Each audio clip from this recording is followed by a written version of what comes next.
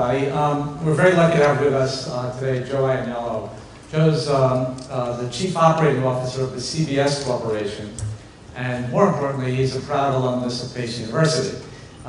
He's a member of our Board of Trustees, and those of you who go to Pace may recognize the name Ianniello because our field house that's being built right now on the Pleasantville campus is named for Joe Ianniello. So it'll come to a surprise that he was a very involved student athlete while he attended Pace. He was a member of Alpha Chi Epsilon fraternity. He graduated from Lubin in 1990 with a degree in business administration and then got his MBA from Columbia University. His education clearly positioned him for the successful career he's had in business. He spent 7 years at KPMG before moving to CBS in 1997, 2 years before it merged with Viacom. Joe then held a variety of financial positions at Viacom, steadily moving up the ranks, and he was instrumental in the process of separating CBS from Viacom at the end of 2005. He then went on to become a key part of the management team at CBS, first as Senior Vice President, Chief Development Officer, and Treasurer, then as Deputy Chief Financial Officer, and then he was promoted to Chief Financial Officer in 2009. And he was named to his current post of Chief Operating Officer in 2013. In this role, he continues to oversee all the financial aspects of CBS, but in addition, he oversees CBS's strategies for selling its content across all platforms. As we all know, the world of media consumption is changing faster than it ever has, so it's a great time to have Joe Ianniello with us. Please welcome him to the stage.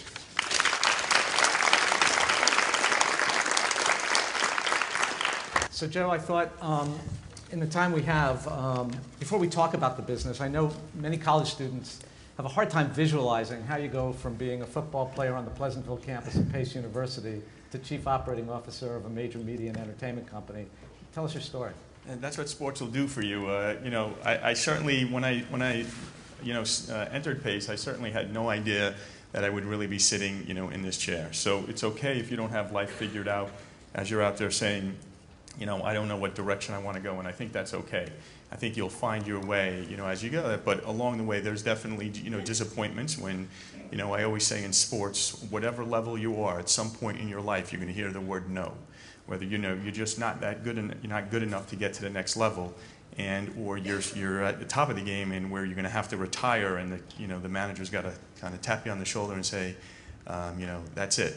And so, there's a lot of lessons learned in sports, I think, that translate into business. So that kind of background certainly has helped me. Because, as you sit there, again, as the Chief Operating Officer, you don't make decisions by yourself in your office with nobody else. There's always people around you. There's always a team. So what you have to do is you got to figure out how to work within teams. And sometimes you lead, and sometimes you follow. Sometimes you listen, and sometimes you speak. And I think, again, sports, again, particularly team sports, really kind of instills that into people. It's like sometimes, again, you come in as a freshman, but then you have to, become that leader and evolve and, earn the respect of your colleagues. And I think that's very important. So I think that's kind of helped me as I navigated. But, if I was being honest, I was like, I have no idea that I'd be sitting here. So did it help you when you became an accountant? Look, again, accountant, I navigated there because I was, somebody said I was good in math, and that seemed like a natural fit. I kind of like to figure things out. I'm very analytical. So that kind of was just a natural, but when I went into public accounting, it wasn't enough for me. It's a wonderful career. Partners at accounting firms have fantastic lives, and that's something to aspire to for sure. But for me, that just wasn't. It didn't get me up in the morning. And I said I had to kind of find what gets me up in the morning. And along the way, you still have to make money because you still have to live and you got to earn.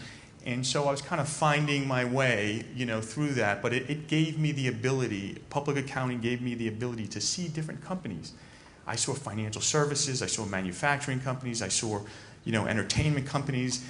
And that kind of gave me that said, well, I definitely don't like this. This is that, but I really have a passion for this. And that's what really allowed me to see that kind of scope.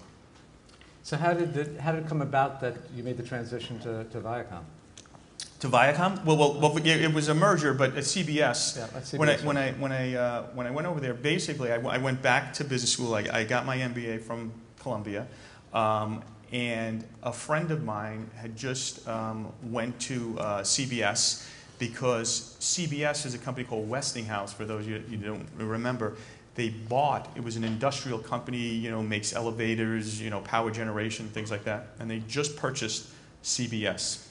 This is at the end of 1995. And, a lot of my friends were going into investment banking and doing that sort of thing. And he said, hey, they're kind of buying and selling all of these companies. Why don't you try to do it from the inside? I'll get you an interview with the CFO and see where it goes. And, kind of it went from there. And, although the company has changed, they said merged with Viacom, separated, I really only interviewed twice in my life, once at KPMG and once at CBS, graduating from Pace. That was really the only time that I've ever sat being interviewed. I spent a lot of people interviewing people, but so I just kind of went, up the ranks from there. So when you reflect about your life, as we do, what do you think the personal qualities that you bring to the table are that have helped propel you to the levels you're at? Yeah, I mean, it's always something you wrestle with, and just saying, like, even just being asked that question, it was like I have to really just reflect and say, kind of why me and stuff like that, and could it have been somebody else in there, and sure, but I really don't believe in luck. I believe in that old adage that luck equals when opportunity meets preparedness. As far as I was concerned, I just needed the opportunity. I needed somebody to tap me on the shoulder and said, I'm going to give this kid a chance. And, really, Les Moonves did that for me. And so I was ready. And I use the thing, and it's a sports analogy. I have that attitude, put me in, coach. I'm ready to play. I'm prepared. I studied everything. So I always knew I had to be one step ahead of that management team, because if you become the go-to person, if you have the answer, to these problems, you're going to get the call the second time. And I always just say, is like, you got to have a good attitude about it. There's some people who sometimes it's just always, when you deal with them, there's just drama around them, and then there's some people who just get stuff done. I was one of those guys who just get it done. I don't need about any of this other stuff. It's the cream rises to the top. Just put your head down, get it done, have a smile on your face, and you'll get that phone call again and again and again, and then that opportunity is going to come knocking, and that's when you're going to get put into the game. And then what you do from that, from there is really up to you.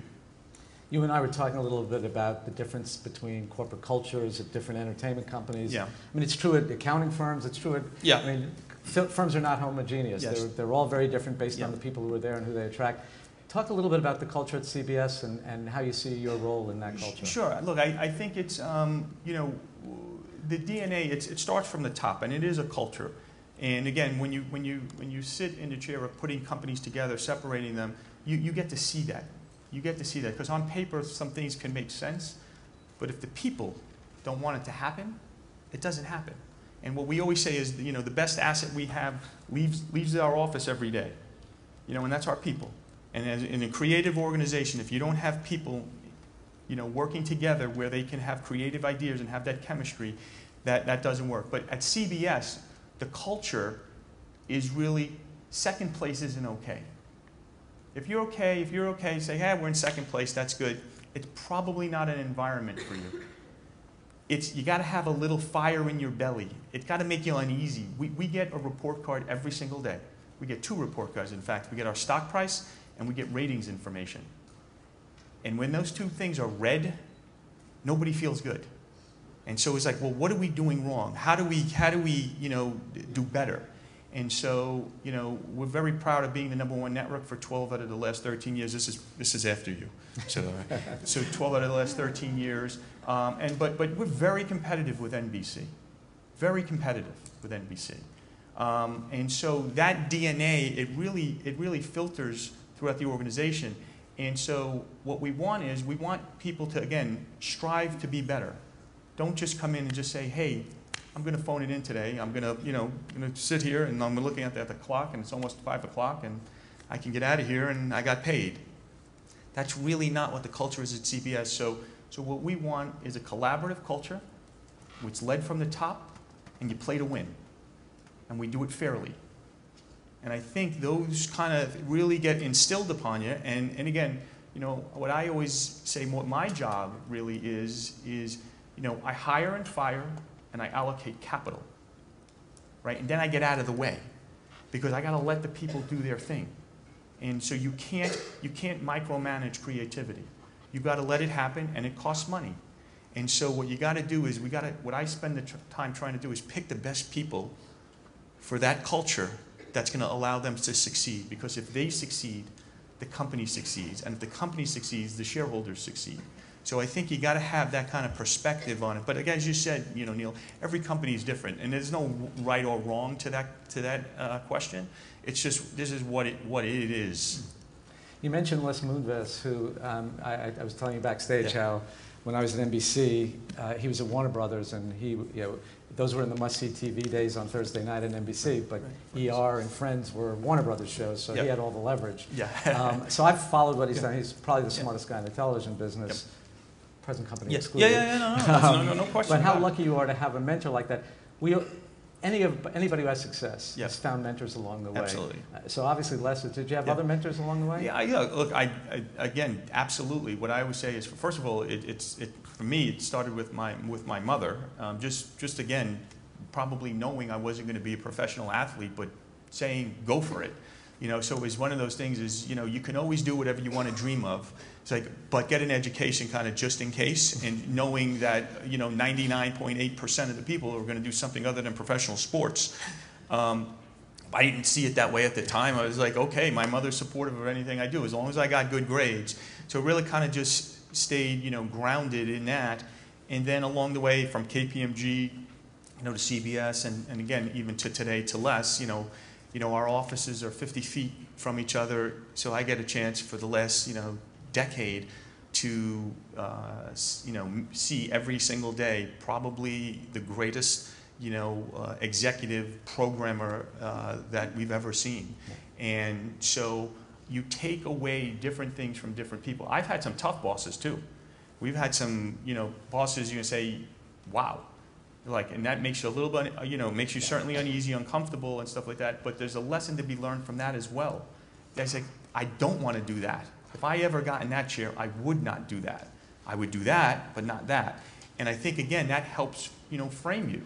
So you're just taking all of these life experiences and kind of absorbing it and listening. What I always say, when you're working your way up, listen 2/3 of the time and speak 1/3. You're going to be a lot smarter. Just listen to what people are saying, how they're saying what they're doing, and then when you become in charge, then you're going to be speaking a lot more than listening, because you have to pass that on to what's worked to the next generation. Anytime you want to teach management, let me know. But let's turn to the television business and the media business as a whole. So you've been at CBS since 1997. I mean, to even begin to list the changes, cable, satellite, the Netflix. internet, Netflix. So how has CBS navigated those fast-changing waters? Yeah, look, and we've had some moments where it's been certainly challenging as we work through the Great Recession in 08 and 09 and others. But I think for us, it's stay core to what you do. What we do is produce great content. That's what we do. And so we're not a technology company getting from point A to point B. What we do is create or aggregate content that masses want to consume. And so kind of know what you do, focus. I always say, Apple has like the largest market cap, all of their products could fit on one of these tables right here. And you say, no, that's not possible. They're worth how much? They know what they do. And so at CBS is what we do is we want to produce must-have content, not like to have, must-have. Must-have content. And how it gets consumed has changed a lot, and there's been a lot of disruption to the business model. But at the true core of everything we do is that's what we want to do. We're content creators. I want to inform and entertain you, and so you come back. And so if I have that, then you'll talk to your friends, and however, it used to be the water cooler or the phone, and now it's social media and the internet. The medium's changed for sure, but if I'm the thing if our content is the thing you're talking about, we're doing our job right. And then we have to figure out how to monetize that, which is, again, has also changed. But I think it always starts with that core principle. So let's stay on the content issue for a while. So at least in the olden days, broadcast was pretty much about entertainment, sports, and news. Yep. It still is, right? Yep. So, but they each play very different roles. Yes. Talk about the roles of the three different types of content. Yeah, again, so look, we're trying to, again, inform and entertain at the end of the day. You know, there are avid sports fans, so we have to have sports.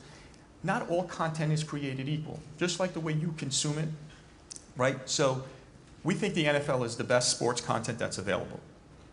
It's not to say Major League Baseball or the National NBA or NHL or soccer, is anything wrong with those. But for the business model, we think the National Football League is the beachfront thing. So we will always stretch to make sure we have those rights.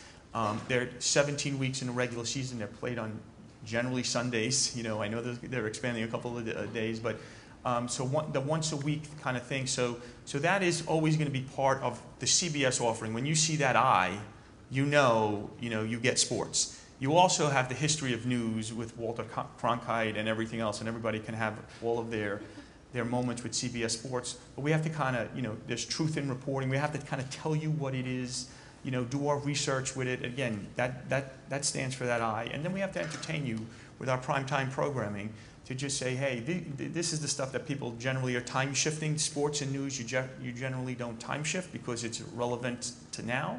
And the other stuff, again, the consumption of that has changed, but still, the Big Bang Theory, NCIS, we have 20 million people come every week to watch those shows. And so that's where they've had a long day. They want to just lean back. We call it the lean back experience wherever you are and just be entertained for, 30 minutes or an hour. And, we feel like that's our obligation to the public. So in the last few years, there's been a huge growth in scripted content and a lot more players in the game. Yeah. How does CBS compete for programming and talent? And is there a content bubble that's going to burst? Yeah, look, I do think there's a lot of content that's being produced. Like I said, not all content's created equal. So it's been competitive. Can it be more competitive? Maybe, but I think it's a little bit of the law of diminishing returns. The 200th guy in, is different than the second guy in. So now others are doing that. But basically all that is right, it's competing for talent. We need talent. We need the producer, we need the writer, we need the actor, we need all of that stuff. And it doesn't just mean more money makes it better. You can pay people more money, but it's the chemistry that puts it all together that makes the magic. And if you kind of go back and you look in the history of time of how many studios are producing, you probably watch it on a lot of different channels, okay? So you watched Mad Men on AMC and you say, hey, AMC, that's not AMC's show. Lionsgate created that. So what you got to do from a business model, you got to track back who owns the intellectual property, who has those rights, because those are the people that are going to make more money. And so what our premise is when we're competing with talent is CBS has the best track record of getting a show into syndication. And so what does that mean, show into syndication? That means it usually has like 88 episodes, and then you start selling the repeats of the shows, and that's when you'll see Big Bang on TBS as well as CBS. CBS will have the original, and TBS will have, and you know what that means for all of those actors and those writers? They're collecting royalty checks without working. So Jerry Seinfeld today hasn't worked on a show, Seinfeld or whatever, or Ray Romano for Everybody Loves Raymond or any of their friends. They're still getting paid. Because every time it airs, we're going to mail them a check at the end of the month. And so those creative folks, they play for that. That's like hitting lotto. So that's what they want. So they can do 8 episodes of some other show and get paid, a little bit of money. And then they got to go, well, how am I going to pay my bills? So you play to make it to syndication. And so if we give you the best opportunity to make it to syndication, we usually get the A-list folks. And if we get the A-list folks, we get that little edge. Back to what I said, that little edge. I don't know if it's going to work, but we want to have the best elements together, working together, to give us the best chance for it to work. And again, this is where Les is, bar none, the best in the business to do that. I mean, as you say, all of those guys, he put on the screen. And again, it pays over and over and over. But, it is competitive. I wished we were a monopoly, but it just doesn't work that way. It used to be an oligopoly. It used to be an oligopoly. Yeah, that's changed. So let's shift a little bit from talking about the content to the changing patterns of distribution. You know, in the old days, again, it was a broadcast network distributing through affiliated stations all over the country. Yep. You still do. Yep. But then came the cable systems, and the stations had to get on the cable system. Sure. Now CBS has an over-the-top offering directly to consumers. Right. How does that play into? How does that affect your relationships with broadcasters and with cable systems? It affects it because you know, every decision we make, there's an economic model behind it, and there's implications to folks. So we have to think about those things before we make those. So, you know, we didn't want to come and just say, hey, we're going to go over the top. Technology has allowed consumers to consume it that way. So, when we're doing an over-the-top service, we're responding to consumer demand. Consumers, young millennials, are saying, this is the way I want my content. I don't want to be stuck in my living room home with a pipe into my house. I want my content on the go with me wherever I want. I got to pay for that, but that's the way I want my content. So to me, it's, you know, the consumers have spoken, so we have to satisfy that demand. And so our offering is basically to do that. It's to say, hey, listen, you like the library, you like this, we're going to put it all in one bucket. You know, we're going to charge you $5.99, you know, a month. You say, hey, that's great, because again, that's our intellectual property. We own all of that. You know, the other folks in that chain, from creation to consumption, there are a lot of people in the chain that make a little margin along the way. And it impacts those people. So for the affiliates, for instance, on All Access, they're part of that they get a piece of that $5.99.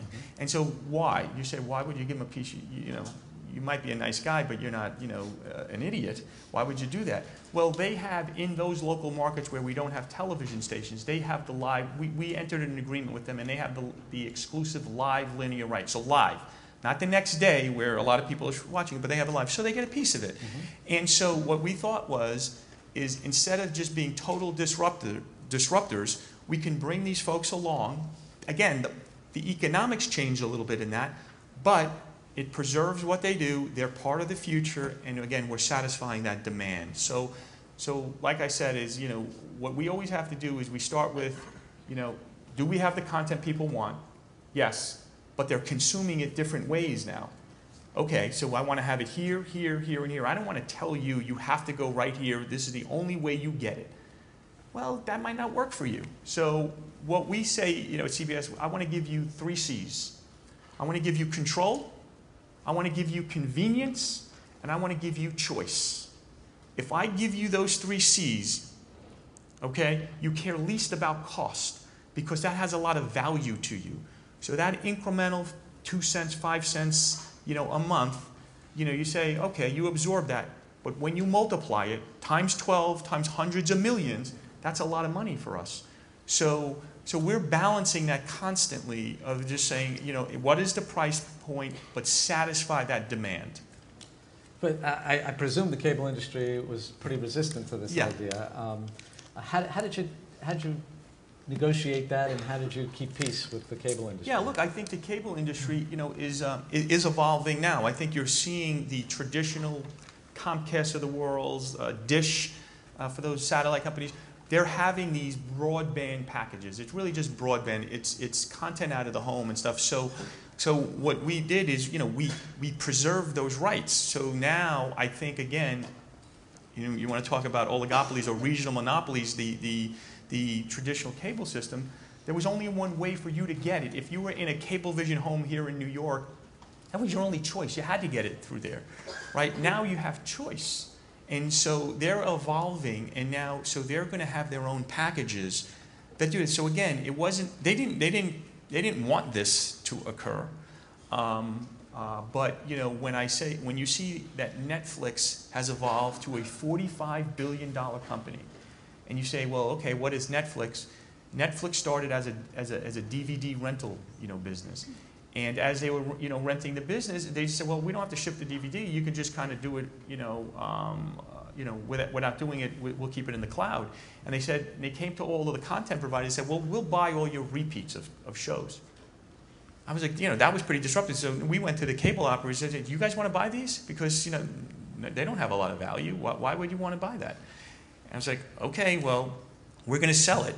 and we sell it.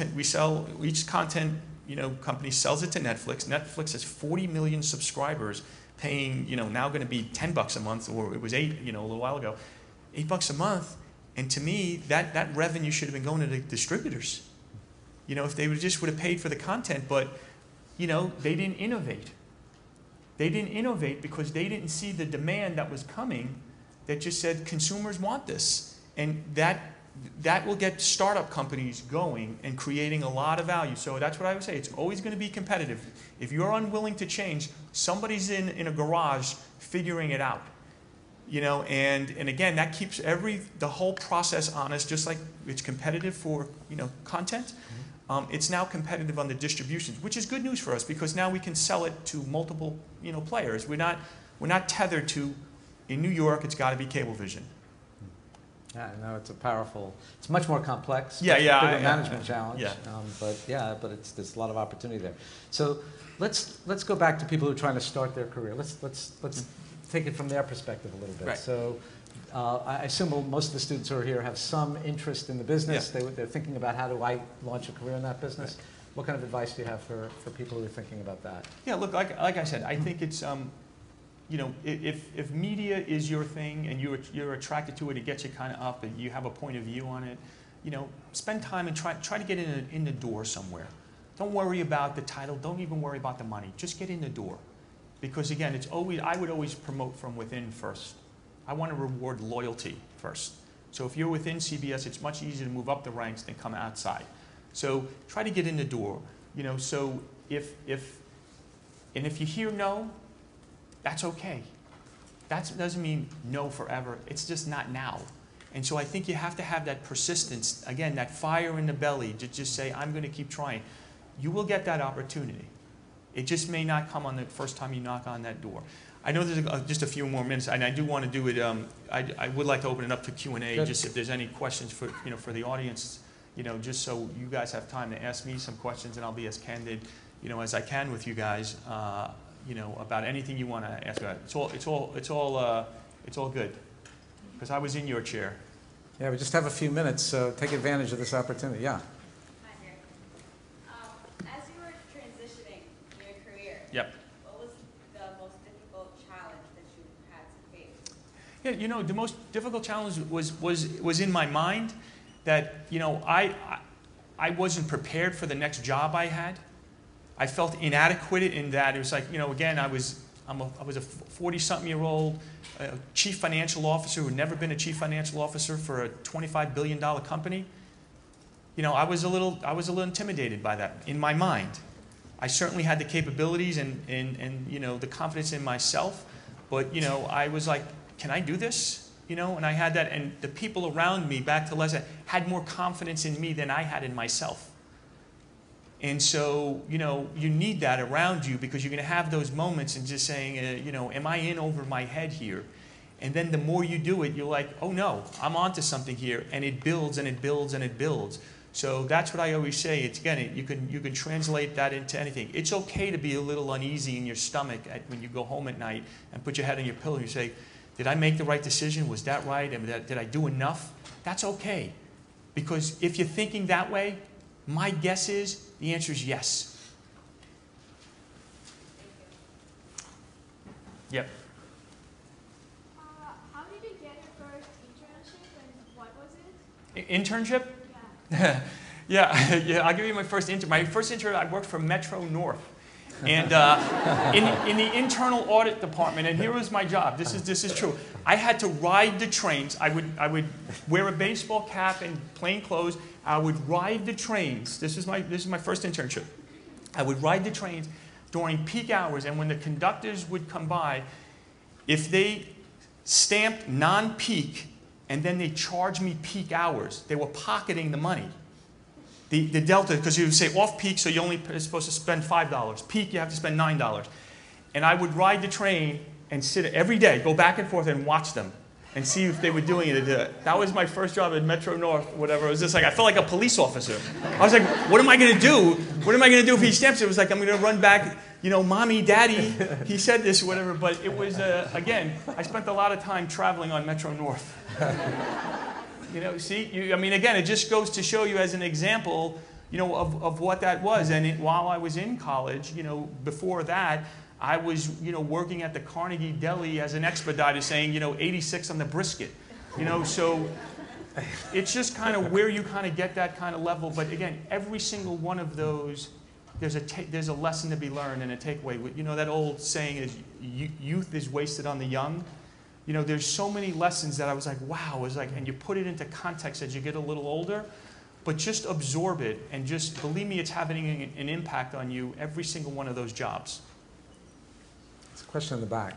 What do you think the future of content distribution is going to be with the rise of Netflix, YouTube becoming much bigger every single day? So what do you think the future holds for like cable companies and networks like CBS and NBC? First of all, I think everybody's going to be fine. Okay, all these companies you just mentioned make enough profit that they're going to be fine. You know, it may go up or down. You know, as investors, the margins may change a little bit, but this isn't something I think anybody goes bankrupt. But the consumption, where I think this is going to go is, I think there's going to be less choice, and the consumer is going to end up paying a little bit more. And so that doesn't sound great, but there's going to be, whether it's Apple, Amazon, the traditional guys, there's going to be a package of 20 or so channels that's going to cost a consumer $40, $50 instead of, you know, 80 or 90 for the cable bill, and you're going to take that content with you wherever you go. And I think that has got millions of subscribers waiting to happen. And there will be a few that will get that right, and there will be some that won't get that right. But I just think, just by all of our market research of what consumers want, they love the catch-up ability. You know, the ad model, the advertising model may change a little bit. And so that's all figured out into that business model of what is the right price point that you have to pay. You know, there are a lot of people say, hey, I don't want any ads. Okay, we can take out the ads. I mean, Hulu now does that, right? $8 ads, $12 no ads. And you're basically paying, the ads are subsidizing what you're paying for. So if you know, if you want to save $4, watch the ad. If you don't want to, you can pay for it. So basically what they're saying is the ads are worth $4 a subscriber. And so, again, every decision's there, but all we're doing is satisfying that demand. And I just think, again, if I'm watching the way my kids consume media and stuff like that, they just want it into a little bit shorter form and to travel on the go with them. We have time for one more question. Who's the lucky winner? We covered everything? Oh, right here. Okay. I like Carnegie Deli a lot. Say again? Carnegie Deli, I really like. That was like that, but what would you say was like your biggest failure, like during your job, where you really just sat down and just was like, oh my God, like where that really uneasy feeling that you have when you're sleeping? Yeah, I'm going to give you one that just sticks out that I think is I wasn't working. It was Pace. It was Pace. I went to Pace to play baseball. I was a much better baseball player than I was a football player. And when I went there, I played second base and shortstop. And I was like an all-city, you know, player, and I could have gone to the University of Miami. I was going to big schools were recruiting me. This is where my mother said, listen, if you're good, you're still going to get drafted. Just stay local, do this, whatever. So I listened. So I went in. I thought I was pretty good. And when I got there, it was Division I. I think Pace is now Division II. It was Division I. And I wasn't that good. But in my mind, I was that good. And the coach said, well, you know, you come in the fall and then you play in the spring. And he said, I'm going to take you off the roster for the fall, but come back in the spring because I want to give the shortstop and second baseman playing time because they're seniors and they're going to get drafted. So, you know, you're not going to play. So I'm going to kind of like, I don't want to say redshirt you, but just, you know, come back in the spring. That was the speech I got. And back to what I said earlier, I never heard no before in sports. In football or baseball, I never heard no. And I went back to my room, I cried, I called my mother, and I quit. And to this day, I'm not a quitter. So I took that lesson, I said, I will never quit again. I'll get knocked down, you will beat me, but I will never quit. And that to me is the most important lesson that because that's just not who I was, and I don't know why I did that. And I think it was maybe I just was a little scared. and stuff. But again, the lesson for me was, back now to business, I will never quit in business. I will never go through that again. Because again, I regret that to this day. Well, it's clear to everybody, I'm sure, how smart Joe is and how experienced and accomplished he is. I think now it's also pretty clear to you that he's pretty high on the likability scale as well, which is really critical to success as well. So let's give Joe a warm thank you.